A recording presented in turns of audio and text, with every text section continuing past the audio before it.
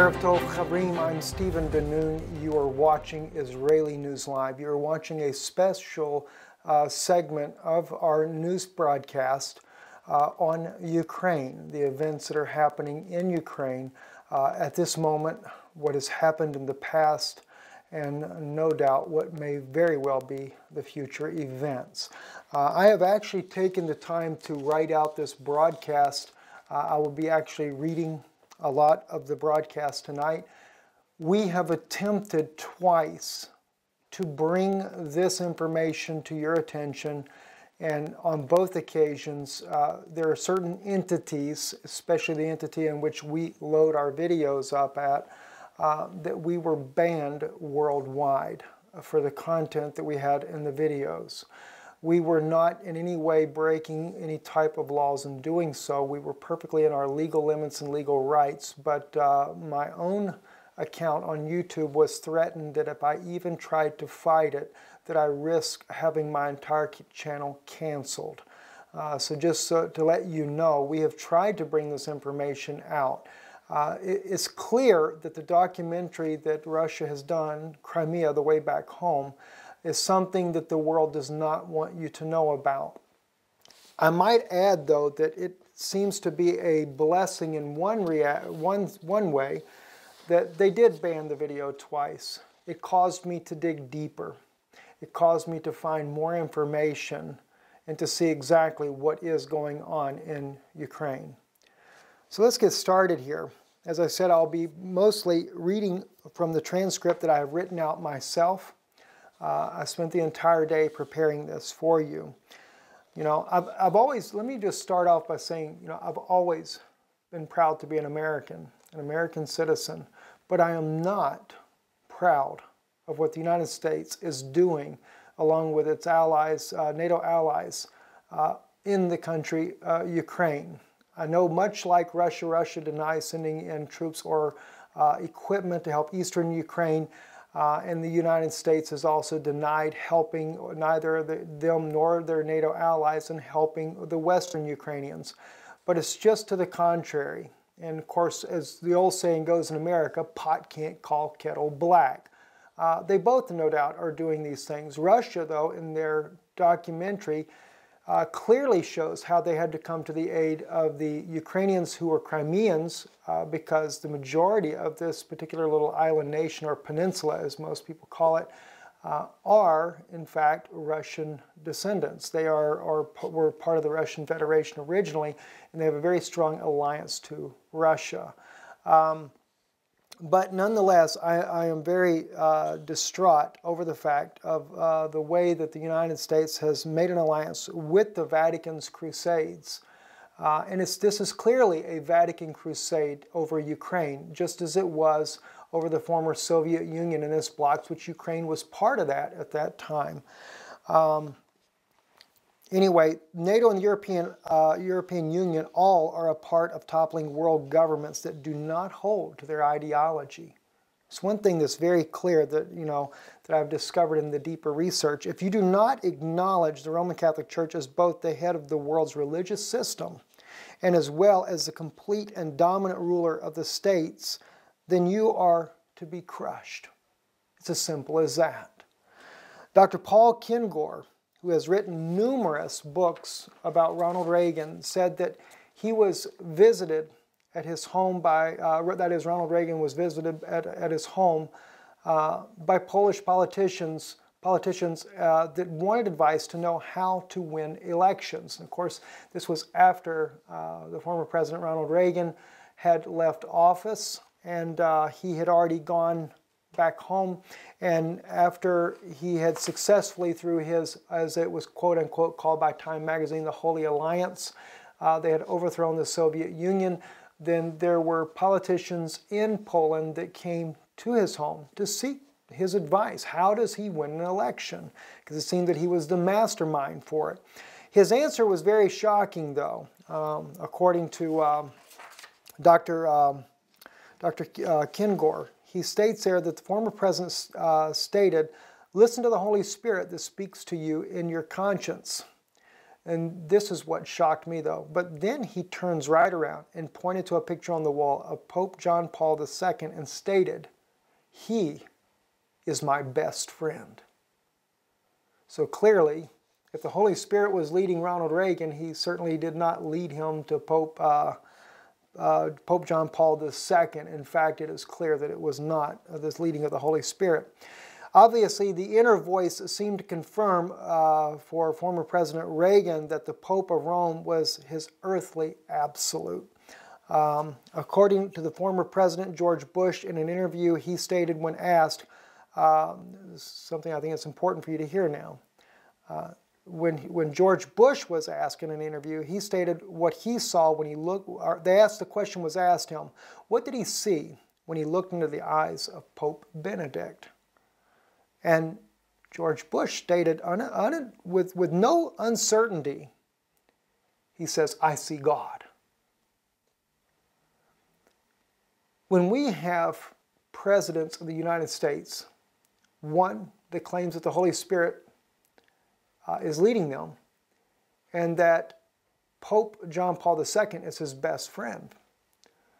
And then George Bush follows up and says that when he looks into the eyes of Pope Benedict, who was part of the Nazi Party, he was actually part of it as a youth, he was part of the Nazi youth, and he says, "I see God," when he looks in his eyes, something's wrong.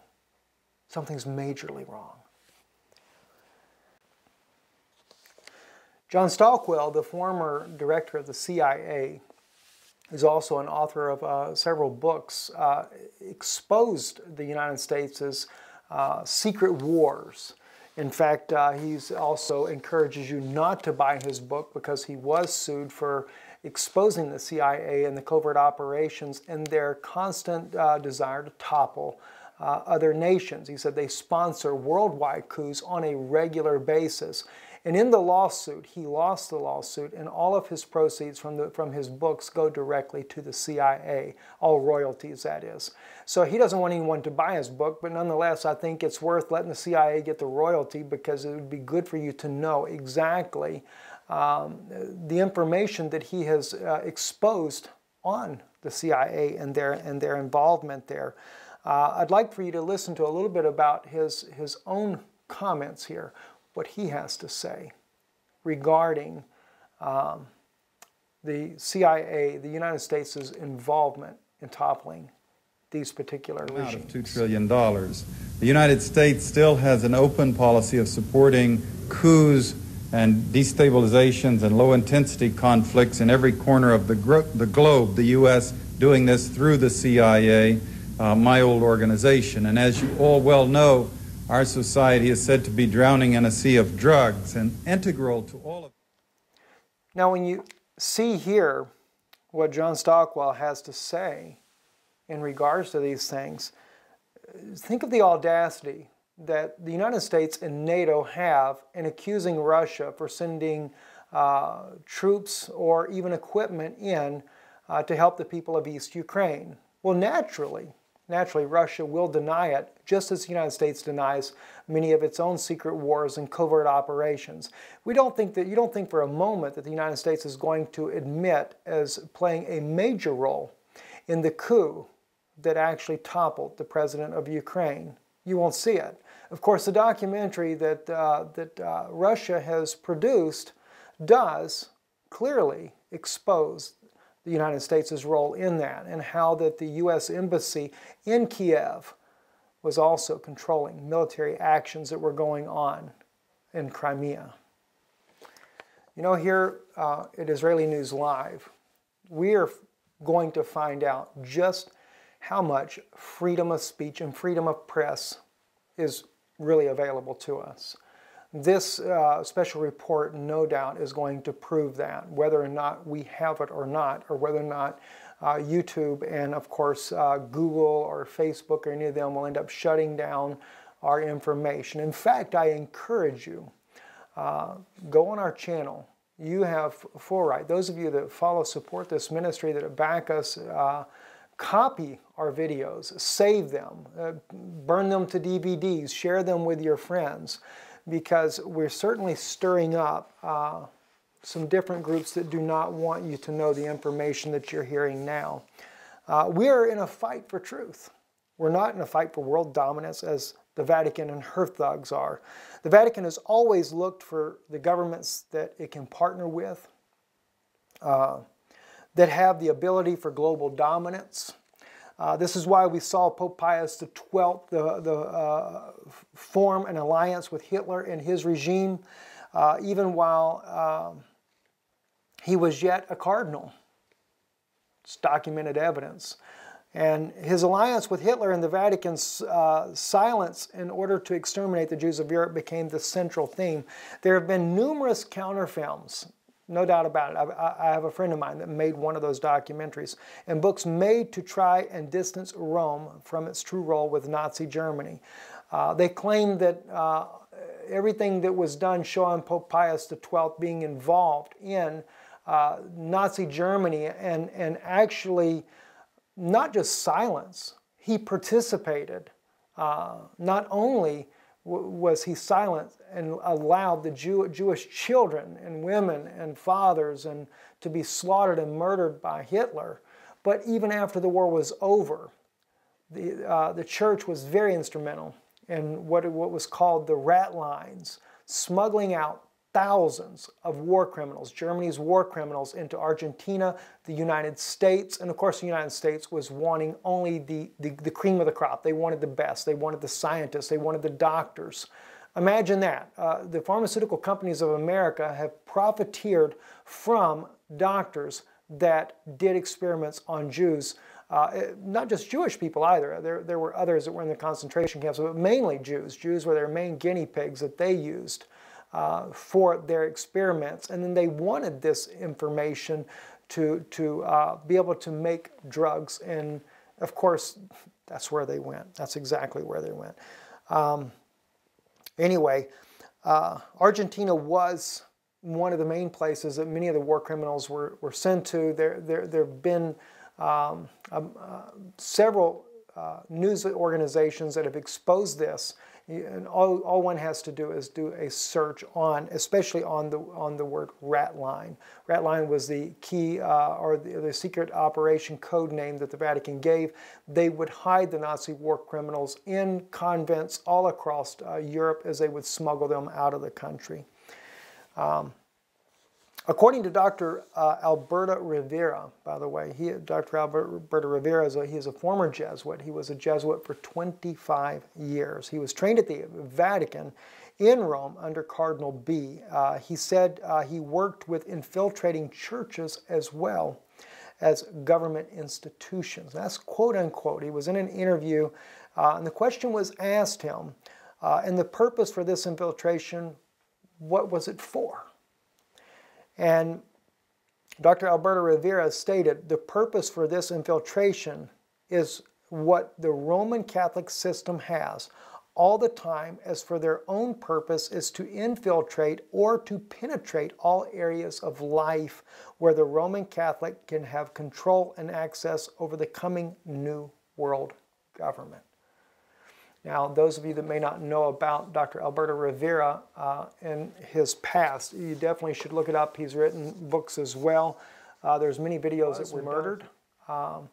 And he knew that that was coming. He knew that the Catholic Church would not keep silent forever. It's what the Jesuits do. They like to kill people that uncover and expose them. And so Dr. Rivera, he was also killed as well. He goes on to say that the Vatican claims both religious and political power over his church, and as well his estate, the governments in which they control.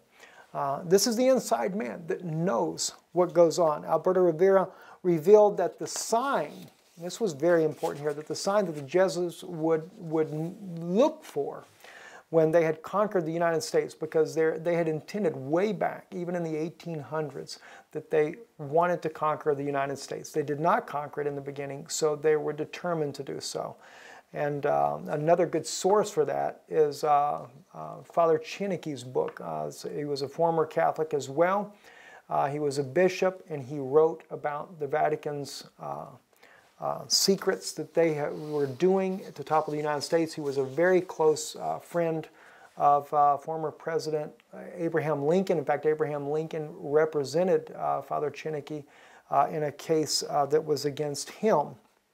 And in his book, he reveals how that Abraham Lincoln also had spoke about how that the Jesuits would be the ones that he would have to fear. He said he doesn't have to fear the Southerners. He said they would fight him man to man on a battlefield. He said, but the Jesuits will end up taking and cutting his throat from ear to ear, and then they would take and murder his wife and his children as well. And sure enough, it was proven later that it was a Jesuit that murdered Abraham Lincoln. But nonetheless, Alberta Rivera revealed to the world that the Jesuits were looking for the president, that when he would be elected of the United States, that he would do his inauguration facing an obelisk. And in 1981, President Ronald Reagan was elected as President of the United States, and he did his inaugural vow facing the obelisk in Washington, D.C.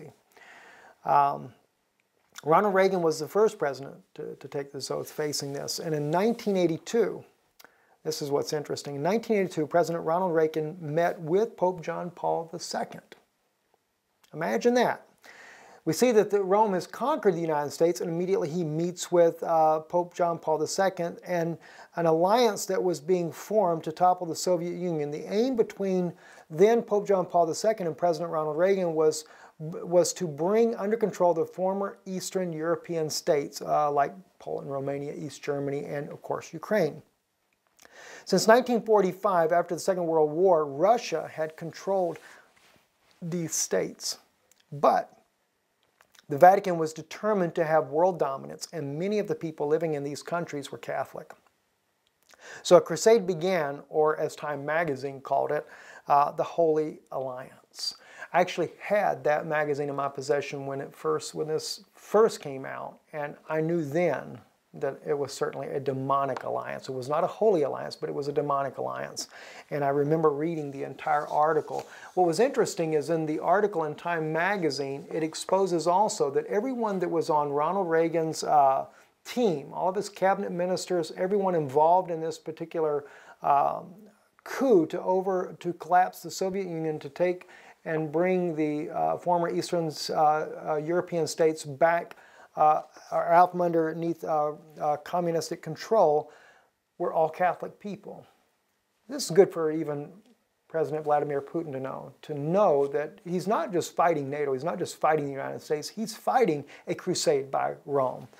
In fact, Dr. Paul Kengor, who actually wrote many books about Ronald Reagan and his life, his autobiography, Dr. Kengor, actually one of his books are entitled, is actually titled The Crusader, Ronald Reagan and the Fall of Communism. Anyway, Time revealed that nearly all of Ronald Reagan's staff were Catholic, as I said. Dr. Kengor wrote numerous books on former President Ronald Reagan. He is a professor of political science at Grover City College. And get this one, this is what really blows you away. He is also visiting fellow at the Hoover Institution on War. Imagine that. Revolution and Peace at Stanford University. He authored several books, including, as I said, The Crusader, Ronald Reagan, and The Fall of Communism. He had some very interesting things to say how the Soviet Union was toppled and who were the key players. He gave this speech at Franciscan University, and I want you to take a listen to this. As you listen to what you're seeing here, we'll continue to monitor it on our little TV screen here in the background for you to see. And we're doing this. Behind the Iron Curtain, right? 1945. Solidarity in Poland was the very weapon for bringing this about. Reagan told the Pope in this June 1982 meeting, "Hope remains in Poland, and we, working together, can keep it alive." Can keep it alive. Now, maybe in the Q&A I could go through exactly what they did, how they worked together. Among other things, a lot of intelligence sharing went on that we still don't know about. It's amazing how many of these documents are still classified, especially on the Vatican side, where they were classified for like 75 years. They had their staffs meeting together constantly. There was one team, Bill Casey, the CIA director, who, as I said, was Catholic, Ambassador Rome Vernon definitely Walters. is on a crusade, and they're on a crusade for world dominance. It's without a question, that's exactly what they're doing. And you may think that you have freedom of religion. You may even think that you have freedom of the press. Anyone, though, that is a 501c organization does not have freedom of religion. You are dictated about what you can speak about. Now, if you look at the fine print, it is written in there, and there has been a delegation that has been going around to different churches. We've seen it ourselves as far as the videos of it, and they're explaining to the churches that are 501cs what they can and cannot say. And one is, you cannot speak against the government that you belong to. You cannot speak against the Roman Catholic Church either. Now, that's a shocker, isn't it? You are forbidden to do any of these things, because why? Now, they say there's a separation of church and state, but a 501c corporation is not a separation of church and state. You are owned by the state. And if you go outside of the perimeters of the guidelines that the U.S. government has set for you, they will come and shut you down and confiscate everything you own. The only way that you can really speak a slight bit of freedom is you have to be as if you were a business and pay taxes. But even then, they are looking to shut you up, as they did with us, where they banned our information about Ukraine. And what's really going on in Ukraine, they banned us across the world because we wanted to share with you footage from Russia's own documentary that they did, Crimea, The Way Back Home. They did not want anyone in the world seeing what's really going on. Now, granted, even as an American, I do like freedom of religion. I do like freedom of speech. I do like all these things, but this is only a smokescreen, because I'm finding that out, that they just use other means to shut you up. And if that doesn't work, then they kill you, like they did Alberta Rivera. They killed him. Because why? He spoke against the Vatican, and the Vatican was not going to have that. Russia, on the other hand, they're just blatant about it. They're not a hypocrite. Let me just say that. The Russian nation is not a hypocrite. They have maybe a little bit of freedom of speech, but they'll let you know. They also control what you say. If you start to get out of line, or it looks like that you're going to bring in a revolution, yes, they're going to shut you down. And they do have a state-ran religion, the Russian Orthodox Church. And they make no bones about that either. So in this case, I'd have to say the Russians are not hypocritical about what they stand for, what they believe. But when it comes to Rome and their crusades, it's very sly, it's very evil, it's very wicked. And they have intended to overthrow Ukraine. You're going to see why in a few moments. And because we have stood, to me, it's not a matter of, are we standing with Russia? Oh, you're communist. No, it has nothing to do with that. We're standing for what's right and for the principles. The people of East Ukraine are being murdered. Murdered by the Western Ukrainians in Kiev, by the regime that toppled a legal government. And you may not like that I say it that way, but think of it like this here. Barack Obama, by many Americans, is definitely not appreciated. Many Americans, including myself, are completely against his way of thinking and his politics.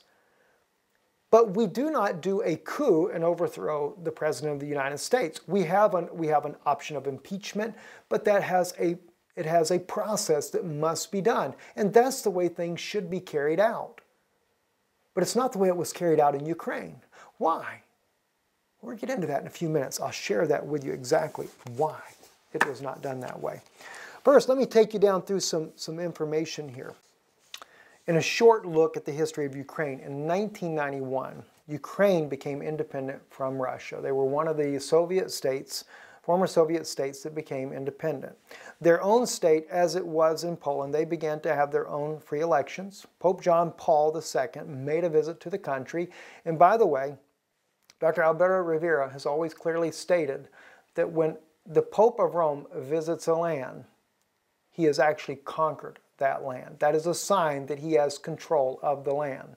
Now, as far as I know of, at least in modern history, I don't think the Pope of Rome has ever visited Russia, as far as I know of. At any rate, though, in Ukraine, however, over the next 2 decades, through several elections, we find that there were more pro-Russian Ukrainians that opted for leaders that would keep closer ties to Russia. They were Russian Orthodox, and therefore the loyalty was not to Rome. Now, when I say Russian Orthodox, most of the people in Ukraine are not Orthodox Catholic. They're not Roman Catholic, I should say, but they're Russian Orthodox. In fact, the 2 friends that I do have from Ukraine, one being Russian and one being Ukrainian, not being Russian descent, both of them are Russian Orthodox by religion. So therefore, even as Vladimir Putin stated in his documentary, that this was a war over religion and over ethnicity. I wished I would have had a copy of that for you to see that, but that's something you have to take my word on unless somehow you're able to get a hold of that documentary and see it for yourself. Anyway, also the Vatican had to turn its military arm, the United States and NATO and its NATO allies that are loyal to the Vatican to make a change in Ukraine. And perhaps, as President Obama would say, change that you could believe in. Because why? The Ukrainian government was not fully in cooperation with the Vatican's ideology.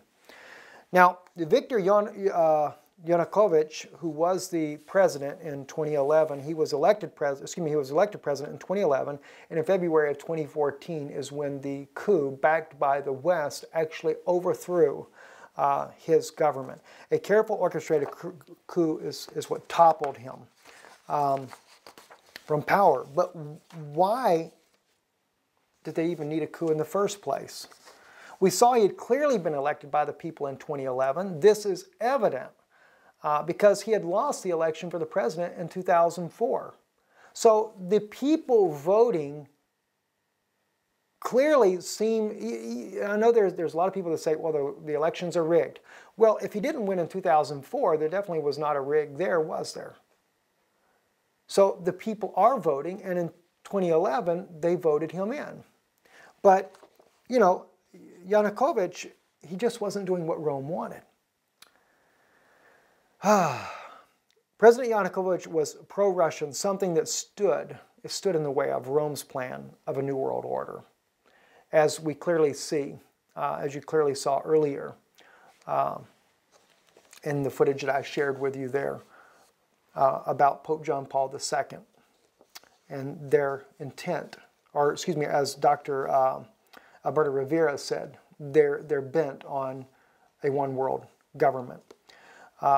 President Yanukovych, his main supporters are from southeastern Ukraine. And this is one reason why we see that the coup that has actually taken over, Poroshenko, who is now considered to be the president of Ukraine, who did this in an illegal coup, this is why you see his backers murdering all the eastern all the eastern Ukrainians in that part of the region. And the reason why, because they want to make sure that when they have people to vote next time around, that there are no supporters that would support any pro-Russian ideas. And here's the other thing that really boggles the mind to no end. The United States, the Vatican, and NATO, her allies, the European Union as a whole, why is it that when a government, a legal government is toppled, that they immediately run to the aid of the government or the people that overthrew the government? Why didn't they run to the aid of, President Yanukovych? I mean, there's something wrong with this picture, isn't it? The United States, who claims to believe in democracy, as soon as the government is toppled there, instead of backing President Yanukovych, instead of backing him and staying neutral in this situation, they immediately are supportive of Poroshenko. They immediately are supportive of his sidekick, the new prime minister. Catholics, of course. And they immediately begin to blame Russia for everything that's going on. Russia didn't start the coup. The only thing that Russia did was try to protect the citizens that were being slaughtered in eastern Ukraine. And of course, in Crimea, where it was mostly Russians, they were there to try to prevent a massacre of the civilian population, which clearly was on their list. President Yanukovych said, Ukraine's integration with the EU remains our strategic aim. And this is what he said when he was president back in 2010. Or excuse me, in 2010. He says this in an interview on Radio Free Europe. He says that, again, I'll repeat it, Ukraine's integration with the EU remains our strategic aim, and a balanced policy which will protect our national interests both on our eastern border, I mean with Russia, and of course with the European Union. He stated, like I said, this was on Radio Free Europe, November 22nd, 2010. This was his downfall. Because you see, the European Union, who is ran by the Vatican as the new Roman Empire revived, was not going to allow Russia's influence. And they did not want to see a balance. Just like we're seeing now, they're bent on going back, breaking the Minsk agreement on February the 12th, where there's supposed to be given a self-autonomy for the Ukraine people in the east, the self-proclaimed People's Republic. They're not going to allow that. They're going to take it all back. That's why we see the United States sending mass amounts of equipment and troops, as well as 11 European nations are also sending troops and weapons to fight, what, the eastern people in Donetsk? No, they're planning on fighting Russia, because Russia has determined they're going to protect their people.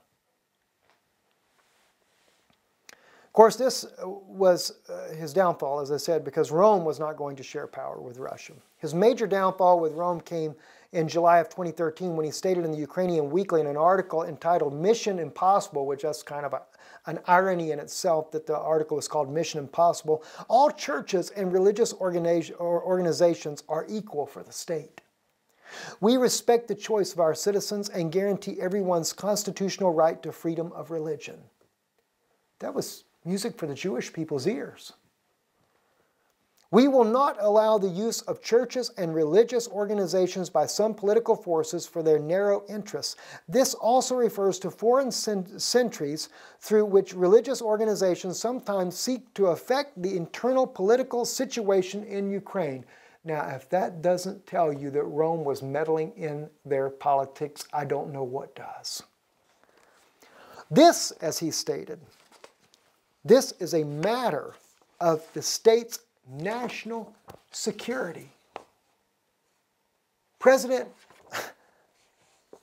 president could not be more clear of Rome's intention to topple the Ukrainian government in that statement there in 2013. And of course, within a year, they did a coup and overthrew him.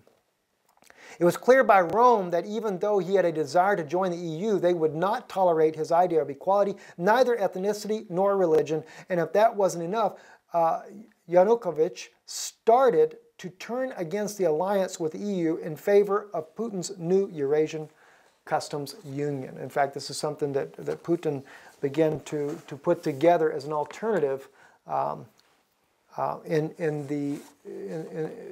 say an alternative because why? Clearly, the European Union had brought together a union for them to be able to do trade within themselves. The United States had the trade between Canada and Mexico, and so Putin was doing the same to join forces for the nations that were allies of his to do trade. So he formed what was called the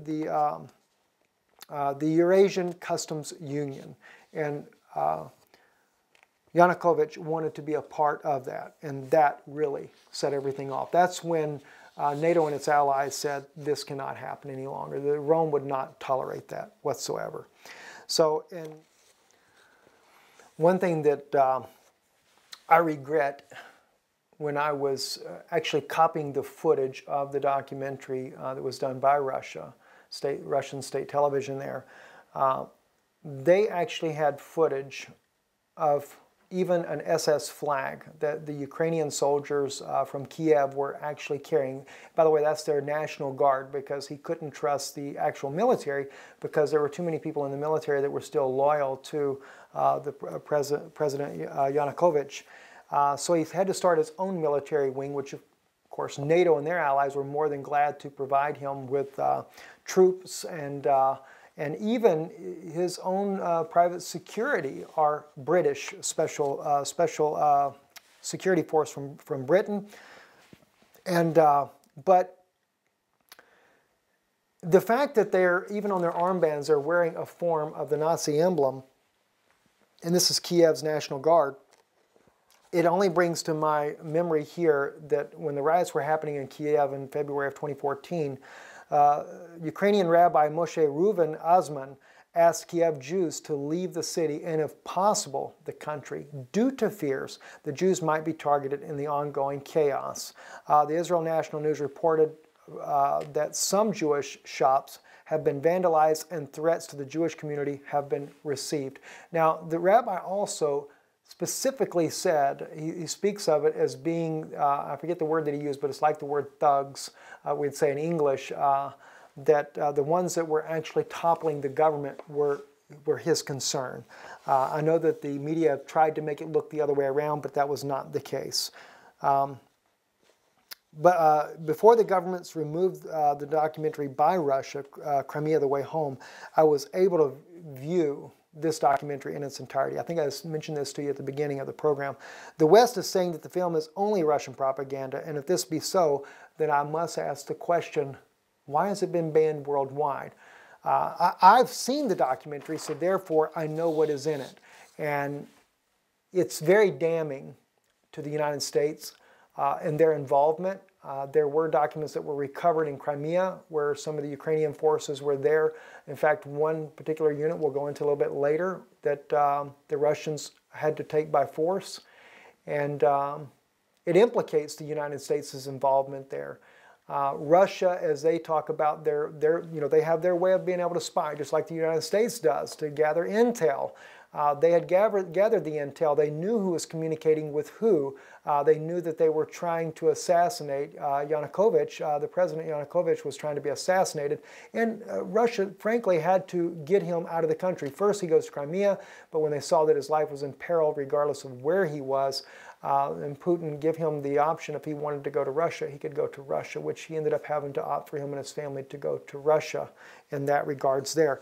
But the West and NATO and their allies do not want you to see this documentary clearly because of the evidence that they brought in there. They use real footage, and that's what's damning for them completely. You know, after President Viktor Yanukovych was toppled, Petro Poroshenko was brought in by a supposed election as the new prime minister. It seems he faced little opposition in his election because the coup that was loyal to him were busy killing those who did not agree with him. So he didn't have to worry about too many people being in opposition with him being elected as the new prime minister, or excuse me, the president in this case, of Ukraine, because, as I said, they were busy killing off all those people that were loyal to President Yanukovych to make sure there was no one that could vote against him. And of course, they certainly weren't going to put up anybody as a candidacy that would be pro-Russian in the first place. And there again, as I said, you know, I wouldn't want to live under a communistic rule myself, but I'm finding more and more that what we are coming under the Roman rule that is going across the world is by far will be much worse than communism is, by far. Anyway,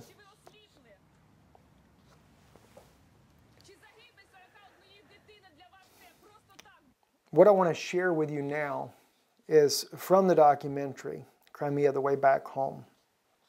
And many of the Crimeans that had participated in a rally in support of President Yanukovych and against the topple of his government, And these were all unarmed men that had come from Crimea, that had been in a rally that was, like I said, that was in support. They were headed back home to Crimea. They were being police escorted, and about halfway back to Crimea, the police escorted them intentionally into an ambush. This is the actual, what is actually recorded in the documentary. I have written word for word what was said by those that were witnesses of that, including their names, etc. The only person I don't have a name for was the person that was doing the main interviewing throughout the entire documentary. Unfortunately, and to my regret, I wished I had his name, but I never was able to get that. I don't seem to have that in any of the footage that I captured on this. But let me just share with you what it says here. The narrator starts off saying thousands of unprotected people were already feeling the consequences after capturing Kiev. Nationalists started a manhunt on everyone who doesn't agree with their methods of gaining power. And then Roman Yakovlev recounts the events. This was on February the 20th. We were on our way back home. And then a second man comes on. The road was blocked off. I don't know what to call them. They were like monsters. Then the narrator says, on the day when the snipers took control of Maidan, regular people were coming back home to Crimea from Kiev. They were coming back from so-called anti-Maidan peaceful demonstrations where Crimeans unarmed were trying to convey an opinion different from Euromaidan. That was the people that had toppled President Yanukovych. They were called Euromaidan because they were for the European Union. Ukrainian police cars that took the bus column, which by the way was about 6 buses from what I can see in the actual footage there, under escort halfway drove them into an ambush. Alexander Bortkorov, a victim, recounts that fateful day. The column was blocked from 2 sides, and the most awful began. Guys armed with bats, some of them were drunk, some were high. Then Roman Yakovlev continued. Suddenly, a guy with a shotgun popped out and started shooting point blank. Another witness, Alex Gribnev, stated, our driver was shot right there on the front seat. Yakovlev continued his account. They started breaking glass. Then Alexander Belial, the bus passenger, he jumps back in. First they were stoning the bus, then they started shouting, get out! If you don't, we will burn you alive. By the way, in Odessa, they did burn dozens of people alive. The narrator says, it was hard to get out of the situation in one piece, and surely impossible if a Russian flag was found, or slogans like, we won't hand over Crimea to Bandera, or just photos on a phone portraying atrocities on Maidan. Mikhail Gopola, who was a passenger, stated, I removed memory cards both from my phone and camera and put them under my tongue. In the photos of my family and photos of the deeds of these people on Maidan, I could swallow them at a moment just to save my family. Then Alexei Grebnev continued, when we rushed out of the bus, we were thrown into a ditch nearby on top of another and beaten, and our guys laying there shot to death. There were 6 dead as they drug out the driver and put him next. Alexander Bailey continued, they forced us to sing the Ukrainian anthem, shout glory to Ukraine, while beating us with bats. I have 7 stitches on my head. Mikhail Gopola continued, we were sitting in groups. They were picking our people and forced some to put broken glass in their clothes, in their pockets, and some were forced to eat the glass. The interviewer, who was in shock when he heard this, asked, they forced you to eat glass? Gopolo answered, people picked up the glass and ate it because everyone wanted to get out alive. Alexander Bali, maybe that's how you pronounce his name, continued, some of the guys tried to run off in the fields. I personally witnessed them being shot with a shotgun. He dropped, and I don't know if that man is still alive. I don't know. The narrator continued in the narration. The crowd exulted from the sight of the burning bus, and while the Maidan supporters were occupied with a circus they created, Crimeans that survived got a chance to run like hell, as he quotes. They didn't help everyone either. Nationalists raided nearby fields and forests for survivors very diligently. That was the end of that particular section there. President Vladimir Putin made it quite assuredly known that he knew for a fact that the United States was involved in the coup that toppled President Yanukovych. He also believed that the United States was involved in different military operations that were also going in and helping the new regime that had taken over. In the documentary, Vladimir Putin says, said about the special Marine unit that was operating, actually operating in Crimea. He said this about it: "This unit officially took up duty in Feodosia within rapid deployment forces of NATO."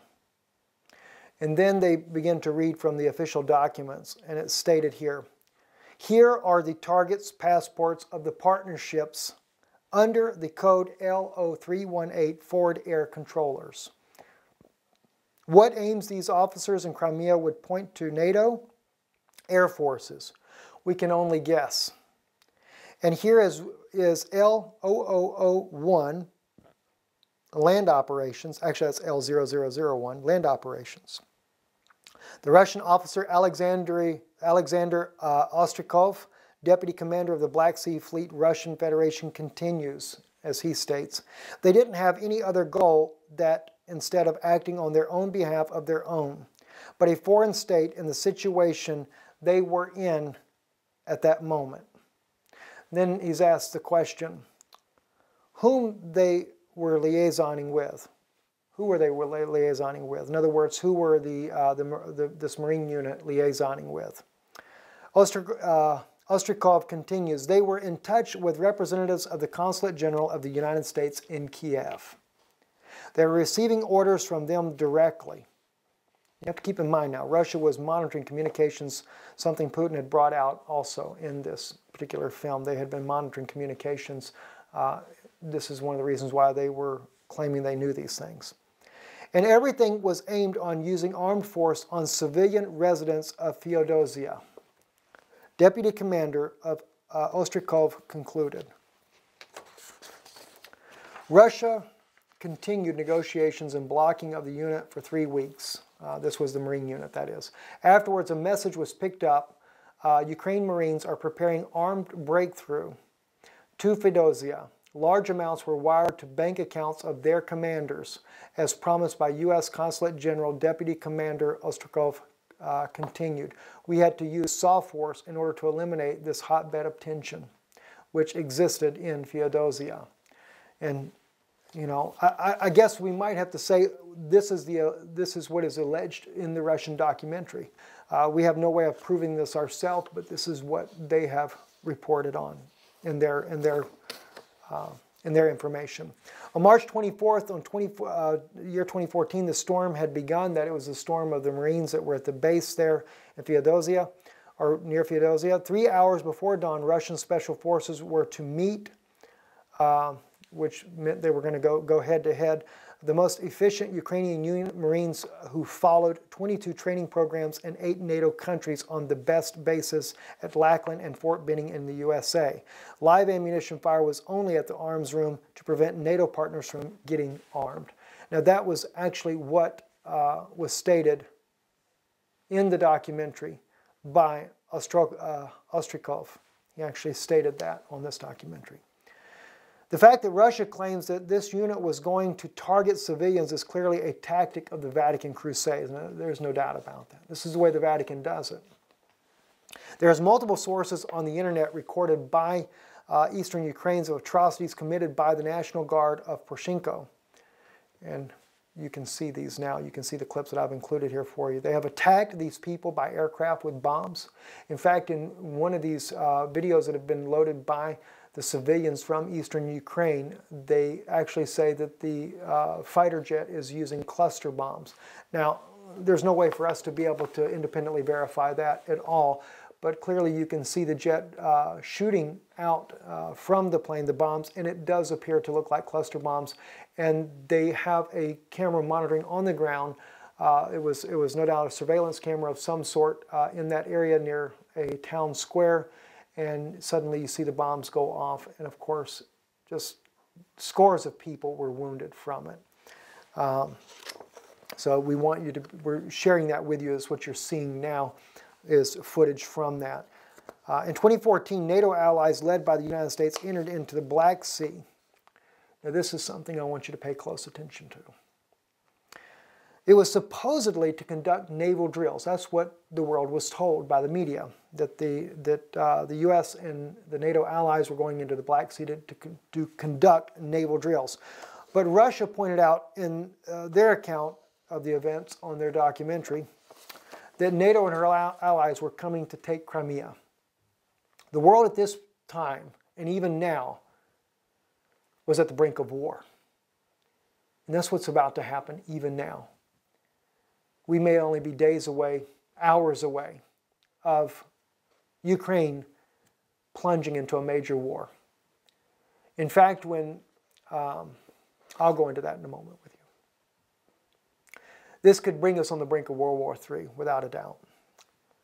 Russia, they did reenact the moment of the standoff between the sides, and this is what it says on their documentary. The radar screen of the Moskov cruiser, the flagship of the Black Sea Fleet, clearly showed the U.S. destroyer steadily approaching the Crimean shores within the firing range of its tomahawks covering the peninsula, speaking of Crimea. Suddenly, Sevastopol Coastal Defense switched on the Monolith radar, which is part of the Bastion system. Information source, Monolith, target type, cruiser. Target identification, foe. They reiterate back, foe. Russia was using its supersonic missiles that cannot be stopped by the Iron Dome, according to what Russia has stated. They claimed that they were using this as a deterrent, and Vladimir Putin clearly made it known that he did not want to see bloodshed, but they actually positioned these particular systems that Russia had to where satellites could see them so that they would know that they were there and that they were going to protect Crimea and the Russian people that lived in Crimea from any type of aggression or invasion, whether it be from land, air, or sea. President Vladimir Putin reveals just how serious the matter became in the documentary as well. And the question is asked to him, when you talked with Western leaders, was it clear to you right away that there wouldn't be any military interference from their side? President Putin responds, of course not. This couldn't be clear right away. That's why at the first stage I had to give certain directions to our armed forces. Not only directions, but direct orders about the possible action of Russia and our armed forces in possible events. This is, by the way, as it was reported in many news sources around the world, that Vladimir Putin let the world know that nuclear war was an option. The interviewer, surprised, asked, "Do your words imply that our nuclear forces were also put on standby?" Putin responds, "We were prepared to do that. I talked to the colleagues and was open with them just as I am with you now. This is our historic territory. There live Russian people. They are in danger now. We can't leave them alone. It was not us who staged the coup. It was done by the nationalists and people with far-right views. You supported them, but where do you live? Thousands of miles away." Putin, by the way, is referring to the United States. "But we live here, and it's our land. What do you want to fight for there? You don't know, do you?" In fact, President Putin, most Americans, they don't know. They have no idea either that the United States is actually, or that the United States was actually heavily involved in the coup process. He says, "But we do know. We are ready for it. This is an honest and open position. That's the way it is. So I don't believe anyone wanted to fan some world conflict out of it, but we were not looking for a fight. They, speaking of the US and NATO, simply forced us to take these actions. And I repeat, we were ready for the worst case scenario. Again, referring to nuclear war. But I presumed it wouldn't happen. It was unnecessary to aggravate the situation too much. Now we see NATO is once again, they're amassing their troops to Ukraine. The new government that has overthrown President Yanukovych is digging in and preparing for a major war. Arseniy Yatsenyuk is clearly the Vatican's puppet. He is the prime minister, and he has vowed to take back eastern Ukraine. We know that he's a puppet of the Vatican because he's already been to Pope Francis. You don't think Pope Francis isn't doing like Pope John Paul II was? Sure he is. See, they didn't get control of Ukraine like they got control of the rest of the eastern bloc of Europe that were former Soviet states. So Rome is there to finish the job. Anyway, eastern Ukraine and to crush the agreement is determined to crush the agreement that was signed in Minsk. And of course, Rome will not let him down. NATO has military convoys stretching for miles, and it is on their way across Europe in a show of force. But the reality is they will go to sacrifice innocent civilians on the altar of Baal. That's what the reality of this is. It is sad to see what Americans have believed, what I have always believed as I grew up when I was younger, is the United States was a true democratic country and that we supported a democracy of values. But as I've grown older, I've also learned just how wicked the elite system is. And that we really do not have a voice in America. For that matter, does anyone have a voice anywhere in the world? I don't want you living under a cloud or a delusion that we are free. The Vatican has made it their purpose to also take over Israel. Recently, the United States was also involved in overthrowing the elections, in overthrowing Prime Minister Netanyahu from office. Although it has disappointed me to see the Prime Minister go to the Vatican and even look for the Vatican's help. Clearly, Prime Minister Netanyahu, the Vatican is not on your side. If you only read Ezekiel 35, you will see that his intention is to take our land, to take Israel from us.